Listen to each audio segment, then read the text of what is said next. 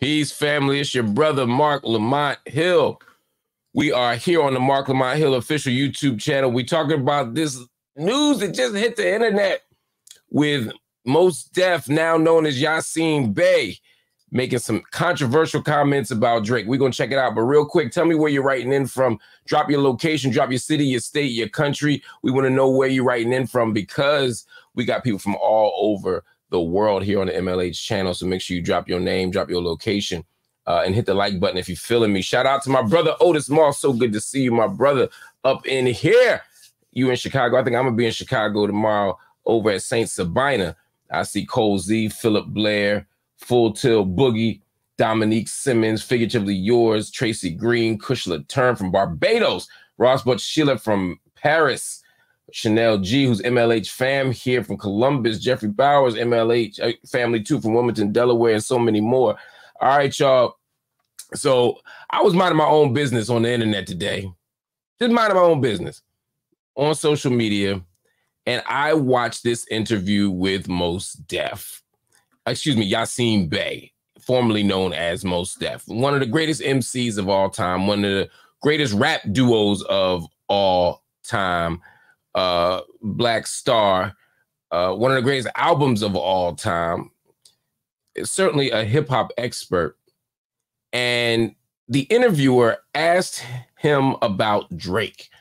And it seems from the interview that they were talking about what was hip-hop and what wasn't, what constituted hip-hop. And she asked a very simple question. Is Drake hip-hop? Here's what Yasiin Bey said. Is Drake hip-hop? Why are you doing this to me? Drake is pop to me. In the sense, like, if I was in Target in Houston and I heard a Drake song, it feels like a lot of his music is compatible with shopping. Commercial music. Or it's you know, music, shopping with an edge in certain instances. Fair. I like Drake's music, but I understand exactly what you're saying. Of course, I mean, it's get commercial, entertaining, fun, good, it's formulaic music. It's likable. Likable music, yeah. It's likable. But is it? You know, I'm gonna leave you alone. We're gonna move on. Woo! So many products. So many SKUs. So many SKUs. Look at all these SKUs. Oh, so many products. So much merchandising. So many barcodes. I love this mall. Look at this place. I mean, look at this place. They have everything. Everything's here. They have everything here. Oh, this is great. This is a new Drake. You hear it? It's great. Okay. What happens when this thing collapses? What happens when the columns start buckling? Are we not in some early stage of that at this present hour? Are we seeing like the collapse of the empire? Buying and selling, where's the message that I can use? Right. You know, what's in it for your audience apart from like banging the pom-poms? Woo! So let me say a couple things. First, that is a rare level of candor from an artist. A rare level of candor from an artist. So rarely do people give any honest answers anymore. People are always so politically correct. They always are careful not to say what they actually think. They don't want to ruffle any feathers. They don't want to offend anybody, especially not the people in power, not the power brokers, the Drakes of the world. And so I appreciate him just speaking the truth, his truth, whether you agree with it or not, ain't the point. I appreciate an actual honest answer. So now let's think about what he actually says, because it's something else. He was asked, is Drake hip hop? And Yasiin Bey, Mos Def, said he's pop music. That feels indisputable to me. That feels indisputable to me. Drake is absolutely 100, 1000% pop music. A song like In My Feelings is pop music. No doubt about it. When you turn to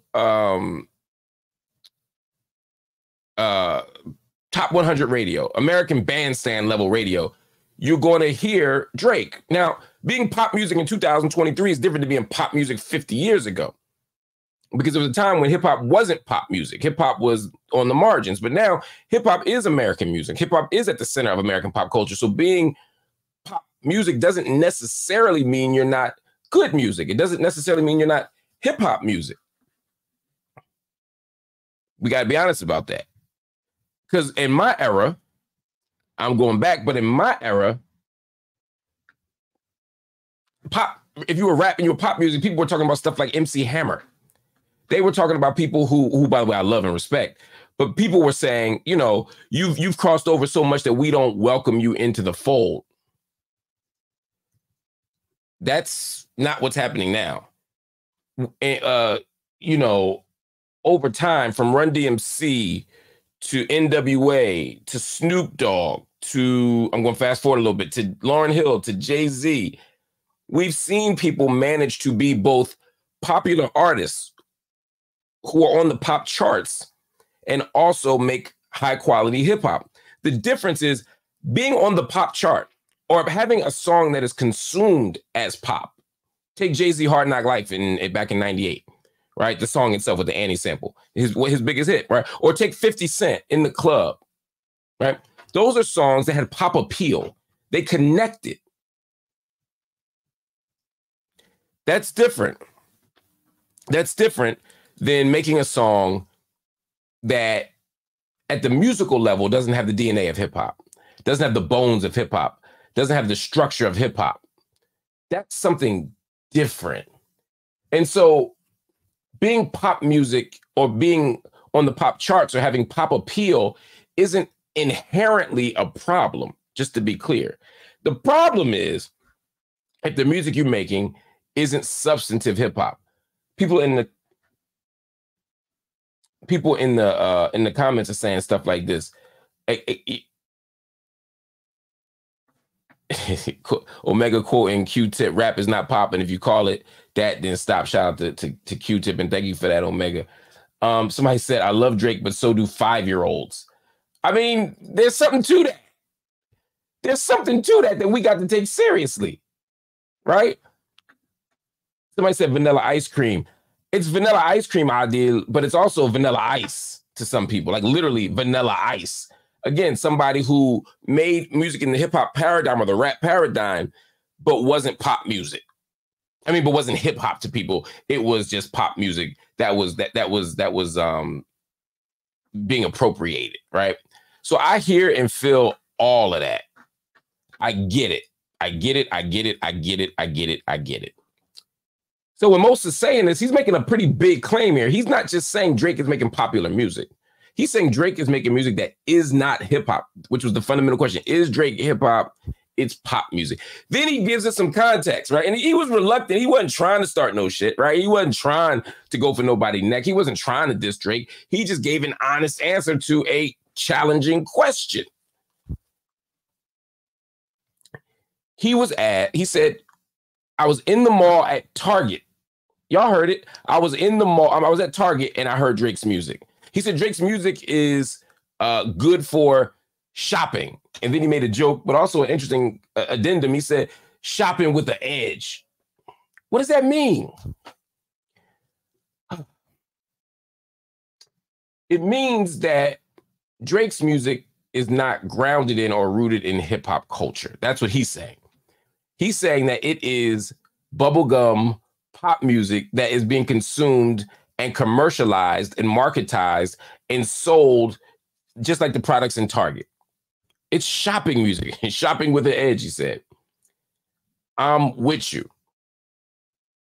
Now, some people will say, well, that's just Drake being successful. You can't get mad at Drake for being successful. All he did was cross over. All he did was get a bigger audience. If I make dope hip hop music, and then a lot of people start to like it, that doesn't make it not hip hop anymore because it's popular. You can't literally get mad at somebody for making music that's popular.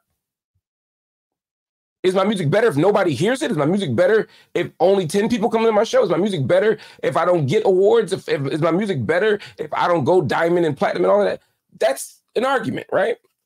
I get that. And I would answer, no, of course not. 50 Cent is hip hop. He didn't stop being hip hop when he went diamond. Jay-Z's hip hop. He didn't stop being hip hop because of the kind of music he made. I mean, because of the kind of success he had making that music. Lauryn Hill was hip hop. She didn't stop being hip hop because she sold all those records. So I'm not going to dismiss someone as non-hip hop simply because they're successful. And I'm not going to diss them simply because white people like them. Because if you sell any number of records in the United States, back in the days when people were going gold and platinum all the time, anything past 300,000 was white people. So all them people from the Locks, D Block, you know, shout out to them, all of Bad Boy, all of the Rockefeller, that was white people buying that stuff once you sold more than 300,000, 400,000, right? So it's not about white people. There's something else about Drake's music. In the fundamental DNA of Drake's music that people feel is at odds with hip hop. And that thing that's not in Drake's music is also the thing that makes it popular to white people. It's also the thing that makes it appealable to Target, Walmart, JCPenney commercials, whatever. And it's also the thing that makes people like Eminem interesting and complicated. So sometimes it's challenging to know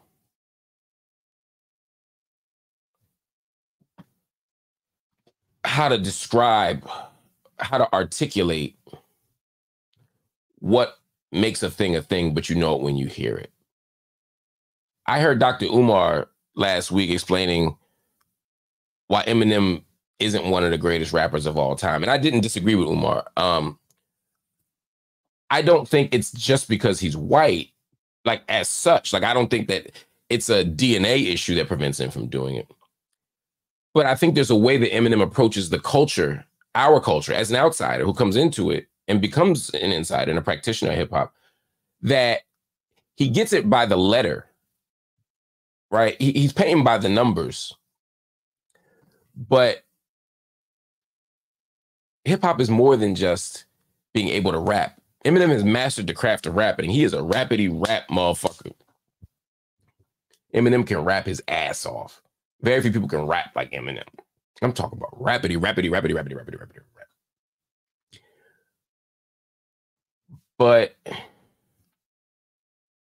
But that's different.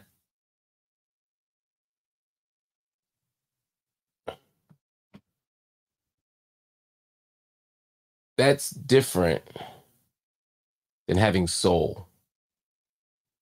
You can rhyme on beat and still not be in the pocket. Eminem didn't rhyme on beat early in his career, but neither did Kanye. Eminem, and I'm gonna circle this back to Drake. Eminem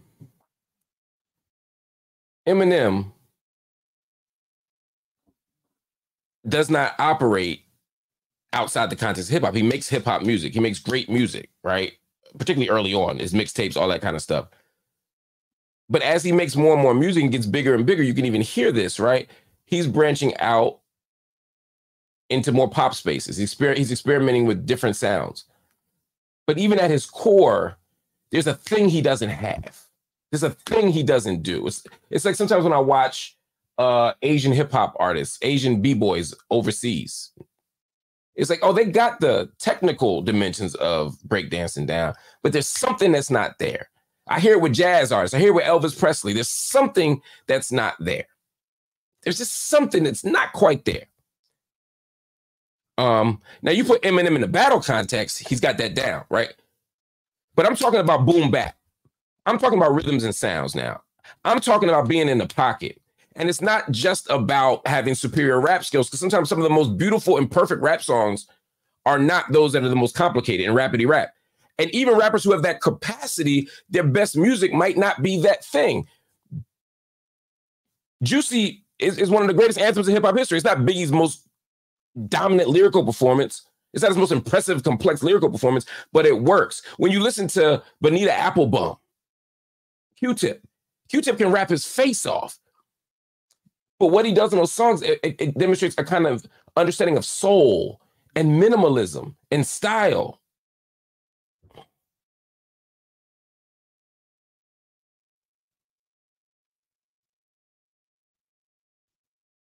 Give me 1 second.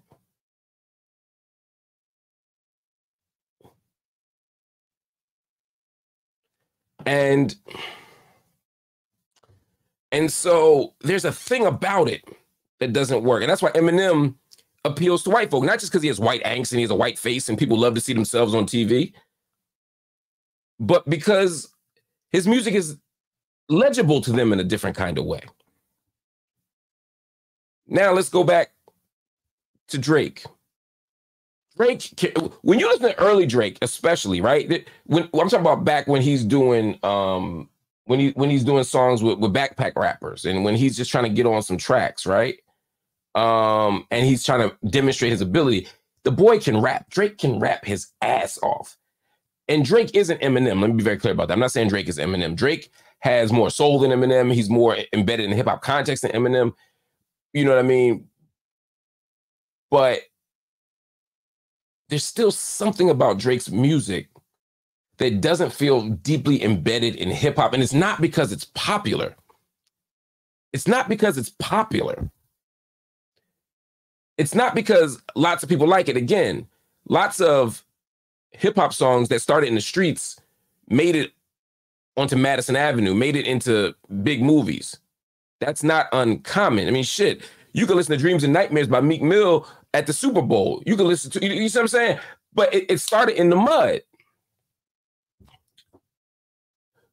But Drake's music is missing something. And most spoke to it in a couple ways, right? Is Drake hip hop? First thing he said was, I'm gonna move up. The first thing he said was this. Fair. I like Drake's music, but I understand exactly what you're saying. Of course, I mean, it's commercial, entertaining, fun, good, formulaic music. It's likable. Likable music, yeah. It's likable. But is it? You know, I'm gonna leave you alone. We're gonna move on. He said it's likable, right? Part of what makes hip hop.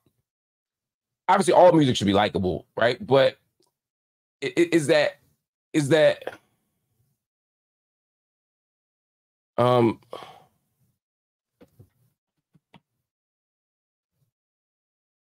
it's uncontroversial, right? It's likable. Hip hop is supposed to do something to you. It's supposed to inspire something. It's supposed to be challenging to you. It's supposed to have critique to it. He's saying it's likable. It's vanilla ice cream. It's everybody likes it. Ooh, so many products. So many SKUs. So many SKUs. He's joking, right? He's like, this music complements a commercial shopping experience. It's just Madison Avenue emptiness. When you walk through Target or any other shopping mall 20 years ago, 30 years ago, you'd hear pop music, you'd hear elevator music, you'd hear random music that doesn't distract you from the practice of shopping, right? Because the music is almost an ally to the corporation. Drake's music is the same way. You can just listen to, I don't want to sing it because we might get sued or something, but I can listen to In My Feelings, you know, Kiki, do you love me? Are you riding? You know what I mean? And it's catchy, and it makes white people feel edgy, and it makes white people feel like they've been in the hood, and it makes them feel like they down. All of that. But you can still do your Labor Day sale at Target. There's nothing to it that is controversial. There's nothing about it that's unlikable. Look at all these SKUs. Oh, so many. Look at this place. They have new Drake. You hear it? It's great. Then he says something else. Listen to this again. We played it before. I want you to hear it again. Listen to this. Okay. This is the point. What happens when this thing collapses? What happens when the columns start buckling? Are we not in some early stage of that at this present hour? Are we seeing like the collapse of the empire? Buying and selling, where's the message that I can use? Right. You know, what's in it for your audience apart from like banging the pom-pom?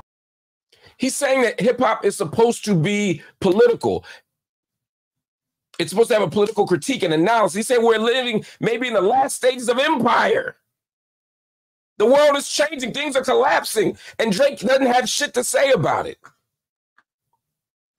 There's no analysis of police brutality. There's no analysis of war. There's no analysis of violence. There's no analysis of inequality. He's saying Drake ain't saying shit. But he's also, I'm going to take it deeper. Now I'm going to say something that he didn't say, but I think is worth saying. And May Spine, thank you for the question and that generous donation. You said, what is your definition of substantive? That's a fair question. Substantive doesn't have to mean political. It doesn't mean you got to be talking about war or violence, even though that's interesting. You don't have to be talking about politics or being explicitly sort of drawing from books and shit. Like, you don't have to do any of that.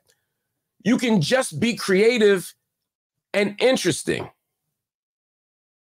You can just have a thoughtful analysis of love. You can have a radical critique of life, of joy, of blackness, of something. And Drake just is never saying anything. And when he does say something, it's usually just about misogyny. It's usually just about some woman who stole his heart or something, or it used to be. Now it's about women who he don't give a damn about. It's empty. Substantive can be musically substantive. It can be politically substantive. It can be culturally substantive. There's not one way to be substantive. I'm not saying that it should be a one-size-fits-all model. Everybody shouldn't rap like most. Yasiin. Everybody shouldn't be doing what he does. But with Drake, there's none of that. With Drake, there's just none of that. Just none of it. Now,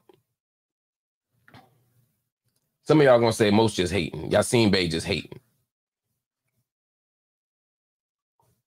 Y'all gotta get over that shit, man. There's a lot of old heads that hate. There's a lot of rappers that are out of work that's mad at the rappers that's working. There's a lot of people who can't do a show that's mad at rappers that can do a show. That's true. I'm not dismissing any of that, but that ain't Yasiin Bey. Yasiin Bey is beloved around the world. I just went and saw him live this summer. Me and my wife went to see him and Erykah Badu. They killed it. Yasiin Bey ain't lost a step. He's a brilliant artist. He's extraordinarily talented. And he's not jealous. He's making a critique as a practitioner of the art, as a defender of the culture, as a veteran. He's saying, yo, that ain't hip hop. Now, he's not saying Drake shouldn't do it. I'm not saying Drake shouldn't do it. Drake has a right to make that music. Drake has a right to make all the music he wants. He has a right to produce music that he wants, to create music that he wants. If other people are writing it, great. If he's writing it, great. Doesn't matter. He can do whatever he wants. Just make your music, Drake. Ain't nobody mad at that. But let's be clear that it is not hip hop. It is not culturally hip hop. It's pop music that people in the hip hop context like. And that's cool. I like Drake songs. Let me tell you something. Let me be very clear. When Drake spits bars, I like them. When he sings, I want to cut my own face.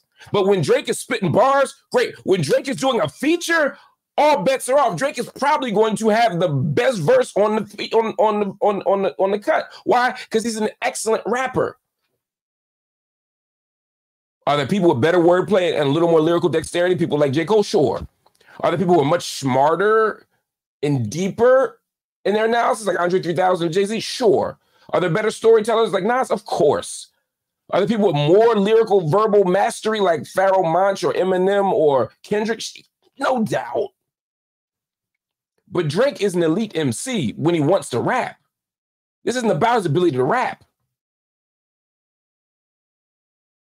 It's saying that what he's doing, the music he's making, the art that he's producing, while it makes monster hits, it makes a bunch of number ones. It will allow him to pass Michael Jackson for number ones. There's a reason why his competitor is Michael Jackson, who's the king of what? Pop. Because he's making pop music. So that's fine. Good for him. He'll continue to make it. Y'all will continue to buy it. Shit, I might buy some of it. But that don't make it hip hop. And that's what Mos Def is saying. So yes, Mos Def is right. Mos Def ain't hating. It is what it is, and y'all got to take that. I know the Drake stands gonna be mad. I know they're gonna say I'm talking shit, that I'm hating, blah, blah, blah, blah, blah. I'm not a rapper. I'm old. I don't care. I'm just telling you my opinion as somebody who's been listening to hip hop, critiquing hip hop, reviewing hip hop for many decades now. That's just my take. And I know some of y'all feel different. Russell Shannon writes in and says, Drake's catalog is crazy. I understand Mos Def, and I'm a fan of Mos and Drake, but I think Drake needs to have more message that move the culture. I uplift the culture even more. Right. That's the point. Drake's catalog is crazy. He's got amazing songs. Drake does not have a classic album, though. I know some of y'all are going to say Take Care is. I know I get it. There's a lot of people who have feelings about Drake's albums, but to me, if Drake's going to be in the elite category, does he have a Blueprint? Does he have a Black Album? Does he have a Get Rich or Die Trying? Does he have a Good Kid, Mad City? Does he have Illmatic? Does he have Ready to Die? Does he have a Miseducation? I don't see it. I don't see it. I don't see it. I just don't see it. His catalog is crazy, though. Lots of singles, lots of features. He's a bad boy. He's a bad boy. Drake is a bad boy. But a whole bunch of that shit ain't hip-hop. And Tootsie Slide, enough said. Exactly. And you know why? And that's the thing, when he makes songs like Tootsie Slide, he's not trying to make hip-hop. He's making TikTok songs. He's saying, I know what will get people on TikTok to do a dance. I know what will get me clicks. I know what will get me eyeballs. I know what will make me build this empire. And again, ain't nothing wrong with that. Do your thing. Great. Great. Do your thing. I ain't mad at it. But don't call it hip hop. It's hip hop adjacent. It's in the hip hop context. But it ain't hip hop. It just ain't. Anyway, y'all, hit the like button if you feel me. Leave your comments. We can come back and have more conversations about that later if y'all want to. Hit the subscribe button if this is your first time here on the channel. We do all kinds of stuff from politics to pop culture. Hit that like button and let me know. Also, y'all know this is independent media. I'm building here a platform. So if you want to drop a donation in there, hit MLHTV on Cash App. Drop your donation if you're so inclined. You can also hit the join button and become part of the Marc Lamont Hill official YouTube channel. Help us build the infrastructure to have more podcasts, more content, a wider range of topics, and much, much more. It's up to y'all. I appreciate y'all either way. If nothing else, just hit the like button, hit the subscribe button, and continue to grow with us here on the channel. I appreciate y'all, and I'll see y'all later. Peace.